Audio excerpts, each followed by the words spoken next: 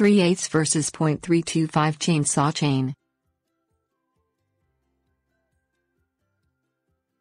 Chainsaw chains come in a nearly endless range of sizes and styles for a vast variety of cutting needs.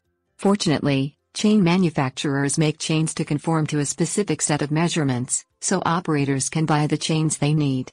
In many circumstances these chains are only slightly different, such as 3/8 inch versus a .325 inch chain, so the operator will need to know the basics of chain measurements in order to make an informed purchase. Chain pitch. One of the most important measurements chain manufacturers use to distinguish different sized chains is the chain S-pitch. The chain S-pitch measures the distance between any three consecutive rivets divided by 2. This measurement sets the distance between the chain links and determines the size of the chain. The pitch on the chain must match exactly to the pitch of the drive sprocket on the clutch, and for those saws that use a nose sprocket, the pitch of the nose sprocket as well. 3/8 inch chain. For most chainsaws, 3/8 inch chains are some of the most popular and most frequently used. These chains will fit a wide variety of professional and moderate use chainsaws. Some 3/8 inch pitch chains offer a low profile feature. These chains push out a smaller amount of wood and therefore require less engine power to slice through wood. Since these chains require less power, it is customary to see them on chainsaws with guide bars smaller than 18 inches.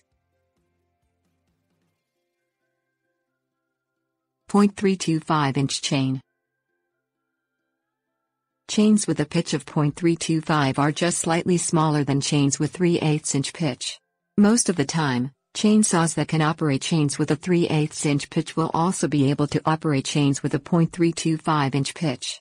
Again, the size of the kerf, which is the width of the saw cut, is smaller than on heavy-duty professional chainsaws, and it is ideal for chainsaws with guide bars that are less than 20 inches, with 18-inch guide bars being ideal.